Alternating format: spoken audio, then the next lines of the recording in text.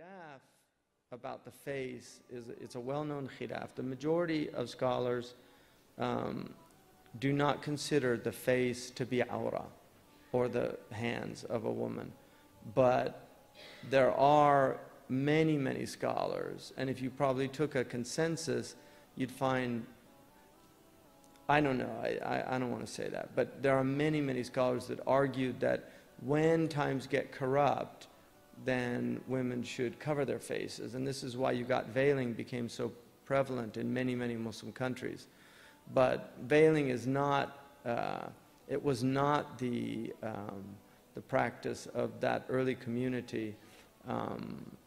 The Hajj, the woman is not permitted to wear a veil during the Hajj, going around Kaaba, or to wear gloves. And these were actually things that come in when you have, there was a urf, undeniably, and there were certain Arabs that used the burqa as well, which was in the Jahili poetry. But women tended to have a khimar, which is a head covering. And this is why people say, oh, there's no headscarf in the Quran. They don't know Arabic, because the khumar in the Quran that's mentioned are the head coverings.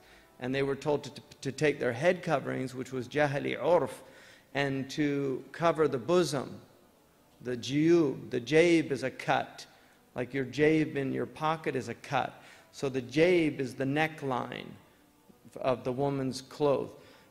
So the women were told to take the khumar, the khimar, and then to cover with it the bosom, because the Jahili women would cover their heads, but they would leave their cleavage open. And so Allah told them, no, cover the head and the cleavage, which is why a lot of the traditional way of wearing the headscarf was to use the khimar and to cover the front with it as well. And you'll still see that. But that's not, they don't have to do that. They can use other material to do that. That's the Quranic injunction was because that's the material that they had. So as long as they're covered, whether they do it with the khimar or with the whatever clothes they're wearing. So, and then you have the chadur, which is probably closer to what the early women wore. They had an outer garment that they would wear, and they could hold it with their, so they didn't have a face veil, but they could cover their faces when they wanted to, and they certainly did that. And there's plenty of evidence. But the hadith of